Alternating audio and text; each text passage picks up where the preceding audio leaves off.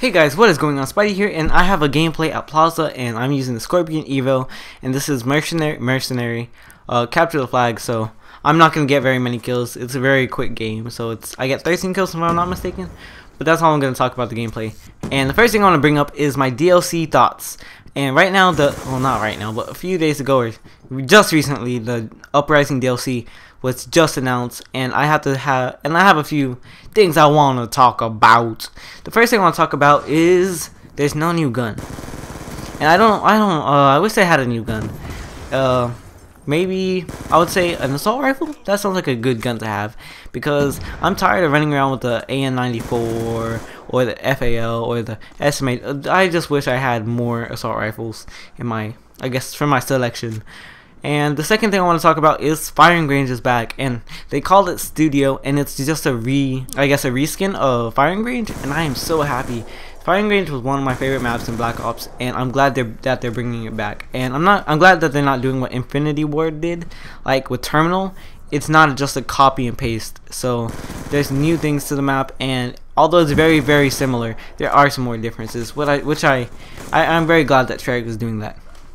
Second thing I want to talk about is magma. Treyarch, what are you doing? Lava? Are you serious? I'm gonna touch the lava and die. I'm already dying from your lag. I'm already dying from getting shot around the corner. I'm already dying from all these things, and you decide to put lava into a map. Come on. Okay, I'm going a little rant right here. I'm tired of Treyarch's map design, and I mean this in the most terrible way. No, I'm kidding. I mean this in like most, I guess, critical way possible. The first things first is, okay, if you haven't noticed, Treyarch puts a weird map design in their game. First things first, Black Ops. If you don't remember, WMD had a train going in the background, and it was like throughout the whole game you could hear the I guess the whistle or the choo choo of the train, and it was like, Search and Destroy was ruined by that, in my opinion. And then I remember Silo making all that noise, and it's like, oh, shut up. And now in Black Ops 2 Express, the train hits you. It's not outside of the map, it's actually inside the map where it can kill you. Like, that's a step backwards. We don't want a train at all, Treyarch. Come on. Now, I don't want to think about magma. I really don't.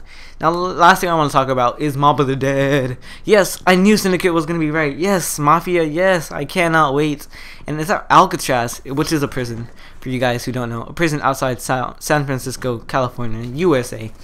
So, and I was always I'm pretty glad, because I always wanted a prison map or a school map. And the reason why I chose prison and school is because they're both kind of similar in ways. And I always felt like teachers were the guards. There were always a whole bunch of rooms.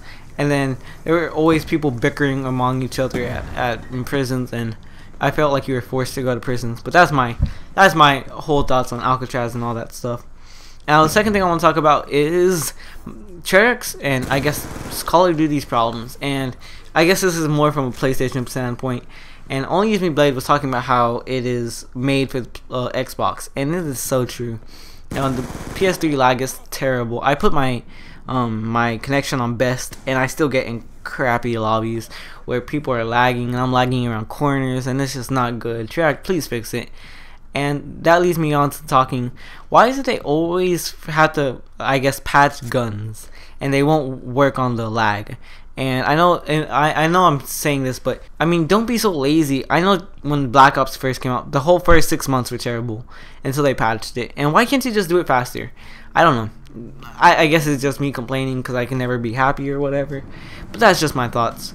Now, the second thing I want to talk about is my Minecraft series. Yes, I hope you guys are enjoying it. I really am. I'm having a lot of fun with the series. And I think I might post a video tomorrow. So, it might be like a week before you guys see this video. I don't know.